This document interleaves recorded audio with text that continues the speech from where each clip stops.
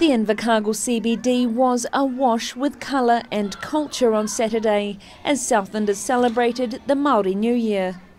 The Matariki Festival was held to highlight the significance of the time of year in Maori culture and to offer a more fitting time for Kiwis to celebrate a new year. We're celebrating Matariki because it is our indigenous culture. It's actually what we should be celebrating because it's what the Maoris have celebrated for ages. Because we're in New Zealand, we don't really get to do all those Western things. So to have a New Year's in January doesn't make sense to us because it's light till 11 o'clock at night.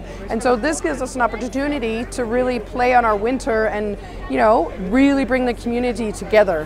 While live music set an upbeat mood for the day and games kept even the youngest festival goers entertained, a variety of workshops were also held throughout the day to embrace the culture behind the festival.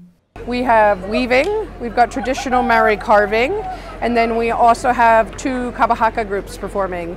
And also our craft market is very much about Matariki because it's about having that tradition and skill, and it's about sharing community.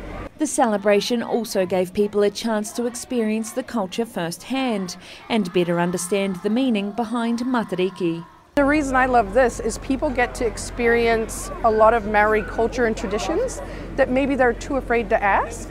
So they get to come here and they can sit and chat to the weavers or watch the carving or see what's going on, and it gives them the opportunity to learn. Organisers said the festival had grown in its second year as Southlanders continue to embrace the culture and history behind the festival. Sharon Rees, The South Today.